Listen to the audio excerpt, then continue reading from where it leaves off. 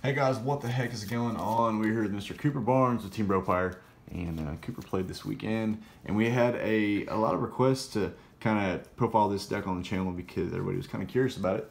And what happened this weekend? I guess I bubbled. It was a good turnout though. Okay. I think everyone had a lot of fun. Yeah, you almost made talk. What happened in the last? So I ended up not reading very well.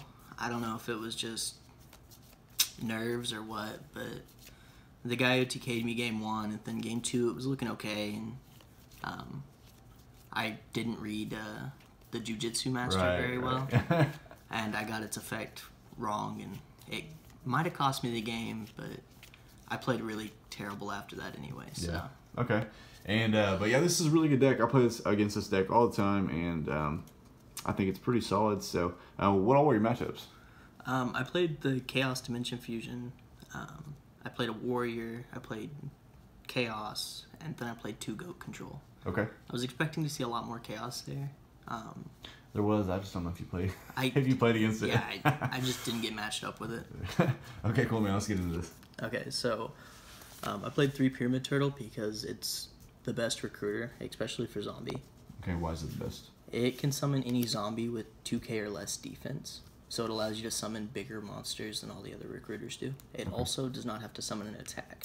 That's nice. So if you're about to get OTK'd and your opponent runs into this, you can actually just summon Spirit Reaper in defense. Nice. So it does have some uses. This was probably the main target I summoned off of it, just because it doesn't care about battle traps. Why it doesn't care about battle traps? So when it's destroyed by a card effect while it's in one of my main monster zones, it comes back during my standby phase. Okay.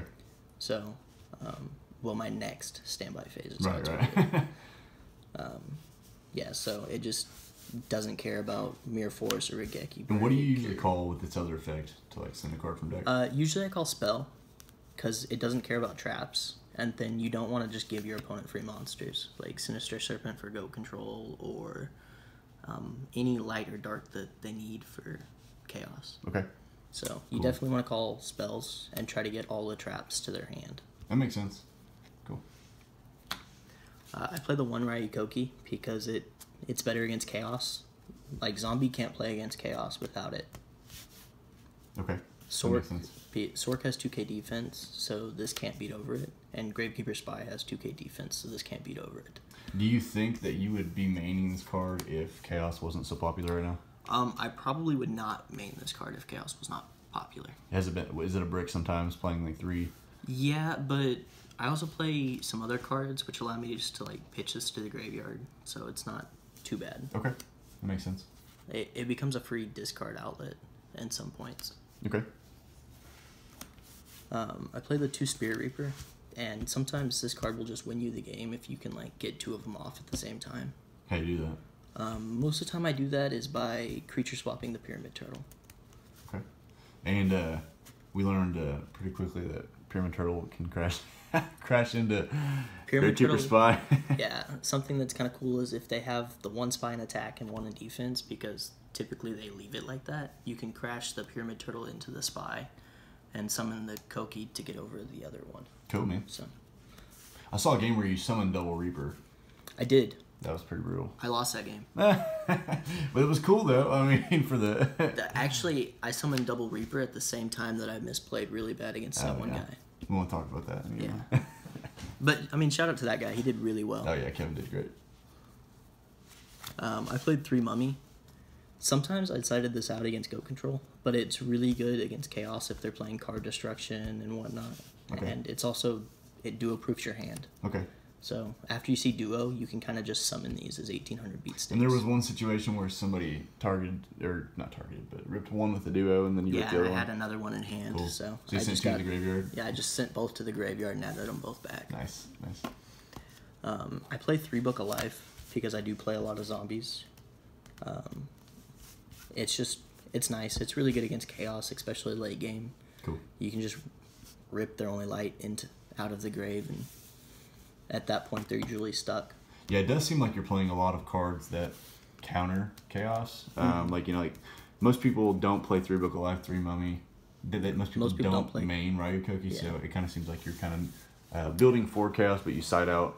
Yeah, I mean, I was expecting to play against a lot of Chaos, so I guess just that I didn't happens. Right, okay. I played the one Sangan because it searches the Pyramid Turtles, the Spirit Reapers. It also searches Warrior Lady, Exiled Force, and both of these guys. Damn. This whole engine was just kind of insane. It's just really good against Chaos, honestly. Okay. Anything that sets stuff, this was good against both Chaos and Goat Control, and so was this. So, it just made Sangan more alive also. Okay. I did play 2 reinforcements to search those, so I wasn't relying on drawing and Sangan to find them. Okay. Played Pot, Duo, Graceful. Why not? What were your targets for charity? Most of the time, I would discard a zombie off of this. Okay. That would be like priority number 1. Sometimes I would also discard like second Nox because Rhoda can search me the level 2 swordsman anyway. So sometimes it wasn't as important to see knock. Okay. Another thing about level 2 swordsman is like if they have a monster set, he immediately goes even. Because they either out him with a battle trap or he gets to send one of their flip effects to grave. Makes sense, yeah. So unless they set Sangan or Serpent, he just does really well.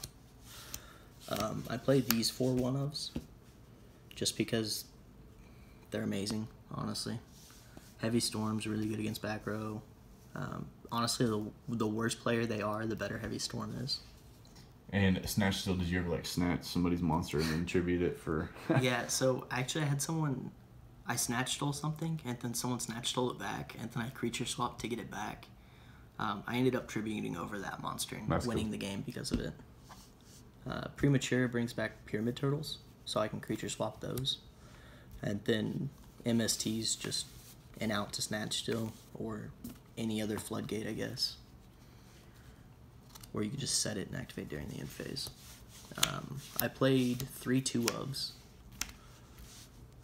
This just allowed me to go deeper because I want to see my combo pieces together. Sometimes it was kind of a bummer activating this and then drawing into like Vampire Lord, but you know, it happens. Just the game. Yeah. 2-ofs. Yeah. Creature swap is super good with like recruiters and floaters, so just like normal summoning a Pyramid Turtle while they have something with more than 1200 attack, and then creature swapping, so you get the monster with more than 1200 attack and just beat over their Pyramid Turtle. Okay. Then it goes to your grave and you special summon Vampire. And do you ever special summon if they don't have any back row? Do you just like attack over and then special summon Spirit Reaper yourself? Oh, all the time. Yeah. I mean, there was a game where they had a monster set and I had a monster set. My monster set was Pyramid Turtle. I flipped my monster, activated creature swap, and took their face down monster, and then normal summoned for my turn another Pyramid Turtle. Okay, and so explain the ruling about creature swap to people that don't know. Yeah, like, creature swap only cares about after resolution if they change battle position. So like, for example, if you activate it and they chain Book of Moon to a monster, creature swap will still resolve. It also doesn't target, so it won't blow stuff up like Spirit Reaper or whatever. So. And so for anybody playing it, like they can switch, because I know a lot of people will switch like tokens to attack and then. Yeah, you can switch tokens to attack and then activate this. So if someone changed Scapegoat to it and leaves one in attack, and like I don't know if Scapegoat specifies they have to be in defense. Yeah. It does? Yeah. Oh, well, never mind then. But yeah, you can change Scapegoat to it and still give me a goat token, just not an attack. And then I played 2 Nox. Okay. Because it's just another out to flip effect monsters. Right. Honestly, sometimes I wish I would have made Book of Moon or Tsukiyomi to make this even more alive, because sometimes it just didn't do anything. Just kind of sat in your hand for a little bit. Yeah. Against Warriors, I actually sided it out, because... Yep, that makes sense. they don't care. And then I played 6 traps. I played 3 of the best ones. Honestly, this was probably the worst one I played. This made the matchup versus Chaos better, because when they activate their priority effect, you can chain this and then your Vampire Lord doesn't get banished. And this actually can just steal games.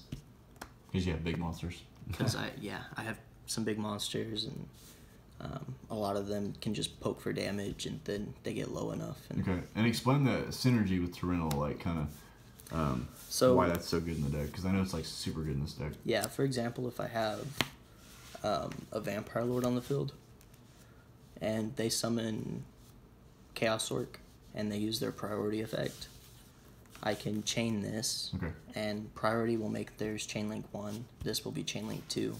This will be off the field by the time Chaos Orc's effect would go off, so it's not banished. Also, it sends my monsters and their monsters to the graveyard, so I can book a life, get rid of their monsters and my monsters. So it makes Book of Life like live, almost on spot. Yeah. Cool. It makes Book of Life better. It makes the zombies not get banished, so it's useful. Cool. It also like can keep Sangan in the graveyard. So if they summon a Chaos Monster, the same thing, you can just get your Sangan to graveyard instead of banished. And you play Sangan, so it can trigger it. Yep. So. And I can normal summon Sangan to trigger it. The last 3 traps I play are the best traps. I don't know. I mean, your opponent doesn't have to gain 1,000 life points. Though. Yeah, exactly. Yeah, how were these today? Or not today, this weekend? They were really good, actually. I only had one time where I ended up not being able to activate them. And that's because someone tribute summoned to Jinzo. Oof. Rough. I did have one occasion where I ended up decking out my very first game. And, these might have contributed because I activated all 3 of them. But I also could have won that game, and it might have been because of these. Did you have anybody like MST, Breaker, Heavy, that kind of stuff? I had one person blind MST it. Okay. I had a couple people Dust Tornado doing the in phase after I set these. But that being said, the Dust Tornado or the MST was going to be there until I got rid of it. Right. And it's almost just as well they hit this as they hit one of these. So. Okay, that makes sense. Sometimes they're just kind of a bluff. All right, cool. And it's 40 in the main? It is 40 in the main. Okay. And what about the side? Because we're not playing extra deck. I don't run Metamorphosis, so there is no extra deck, correct. I play these for Go Control, really. To hit the Thousand Eyes Restrict, make it to where it won't go off. It can also combo with Mystic Swordsman level 2 if I needed to. You flip it face down and then... Yeah. Cool. And then 3 Trap Dust Shoot if I know I'm going first. I won't side this in unless I know I'm going first, so... 3 Royal Decree. I ended up siding this in against the Warrior matchup because he was playing Judgments and a lot of traps. So, right. I only saw it once. I ended up losing that game anyway, so it didn't matter. Bummer, dude. I play 2 Dust Tornado. Typically, I'll side this in when I side this in. It doesn't make a whole lot of sense, but I just don't want to, I don't know. It's just to hit Judgments in the in phase, really. Okay. Or skill drains if they're playing that package. That makes sense. I played 2 Azura Priest because I hate creature swapping and then ending up with goat tokens. That makes sense. So Azure Priest also like plays well with creature swap though. Yeah, I can normal it, creature swap, get whatever they have, and then this will just come back to my hand. Cool. So it's kind of nice. And then I play 2 Mind Controls. I usually side that in against Chaos, specifically Flip Chaos, because I like taking flip monsters, flipping them, and then getting back creature swap. Notably, that's probably my favorite card in the deck. Do you ever Steal Their Faith and then creature swap and then get back your Pottery or something? I think I actually mind controlled one of these when I was testing. Mind controlled a Magician of Faith while I was playtesting you. Okay. I got a Faith. I added back. I don't remember if it was Book of Life or Creature Swap. But that's all I was asking because man, to me all the time you'll mind control, you'll flip Faith and then give it back to me with creature swap. Yeah. It's pretty nice. It's pretty dirty. Cool, man. All right, well, yeah, I appreciate it, dude. And we might do a 2.0 zombies here pretty soon because I know you're gonna want to do some changes. I've been thinking about doing